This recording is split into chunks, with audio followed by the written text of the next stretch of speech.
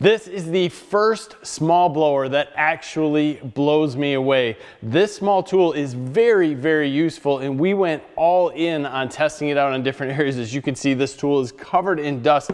This tool moves a very small amount of air very quickly. 449 mile per hour air moving out of here, 39 CFM. So it's not a ton of air, but man, that air is moving, and this tool does a lot of work. Let's check it out.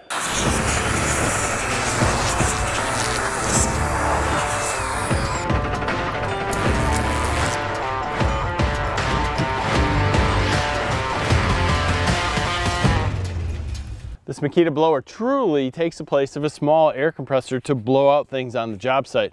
It's amazing how much air it'll actually move, but really how fast it'll move it. Check this out.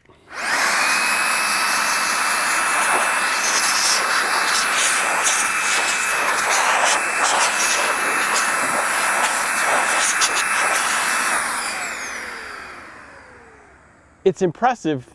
I know it's a little bit big, but you know, what else are you going to have on the job site other than an air compressor that's going to do something as well as this is? To give you an idea on this blower size, here is a Metabo HPT triple hammer with the 36 volt battery on it. It makes this tool look quite large, but on the other hand, I do have the 5 amp hour 40 volt XGT Makita battery on here, which does not help its weight either. This is a very, very large battery, but this tool here is absolutely awesome. You have modes on the bottom, so you can switch through those modes. It'll adjust the speed of the air that's leaving. We have a multitude of different tubes that we can put on front. This one's going to fill up small air mattresses. Now remember, 39 CFM, so it's not going to be the fastest. This one is going to blow air in multiple different directions, kind of giving you a fan on the outside. This dude's a little bit larger than this one, so you're going to just get a less concentrated airflow. And this one, I'm not really sure. It's got 3 levels. It blows a little bit of air here, a little bit of air here in a very dedicated and jet stream of air out the center. Not quite sure on it. To change these, super simple. We pull back the collar, turn, come out. To snap them in, we can just go straight in, pull back out. Very ingenious design. I love it. You can do multiple different things with this. These are not just going to pop off.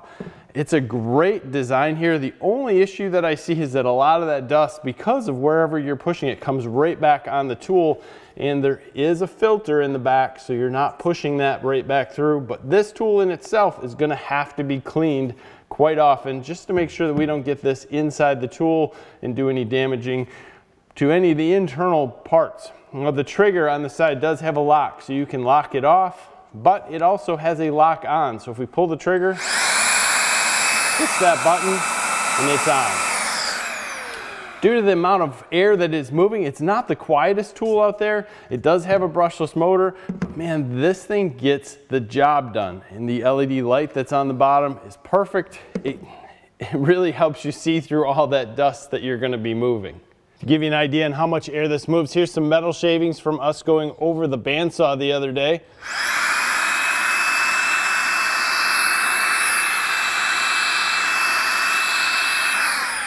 By no means is this tool meant to do that, but it will. The design of this dust blower truly, to me, is tool of the year from Makita. It is absolutely awesome, and it has uses that are going to go well beyond just the job site or just industrial areas. Anytime you need to blow the dust, the shavings, the metal particles, anything off of your work, you can just grab this tool, hit it, and keep going. It's light, it's small, and it's easy to use compared to a lot of larger job site blowers. It's just ingenious as to how it's put together, how the modes work. It's simple, but it does have a lock on, and it works. It's absolutely awesome. The way the different tips go on work well. Someone could use this easily just to take care of their other tools by blowing off the dust and just moving on and having something that's not an air compressor on the job site. Switch over to an office situation where a guy is taking care of a lot of computers. He needs something that's a small air compressor to blow the dust out of the stuff. Here he has it, and he has all kinds of different nozzles to adjust to what he needs to get done. Very sweet, from a tool that goes from office to job site to DIY at home. It's not the least expensive tool out there on the market, but with that said, it's well designed. This tool is made in China, which is something that we haven't seen a lot of other XGT tools come out as. A lot of them were made in Japan, but with that said, still a very nice tool, very comfortable, very easy to use, and I think very well designed. Very interested to hear your opinions on that down below. I'd like to thank Acme Tools for educating me a little bit on the XGT charger. If you're going to get into the XGT lineup, you're going to need an XGT charger. You're not going to use the LXT charger on your XGT system. But you can use your XGT charger with a $29 adapter to charge your LXT 18-volt batteries, so that is something that you can do. So if you're going to buy one charger, buy the XGT charger that'll do the 40 volt, buy the $29 adapter, and now you can charge all of Makita's batteries. Very cool. Thank you for your time. Give us a like in this video, subscribe to the channel if you haven't already. Have a great day.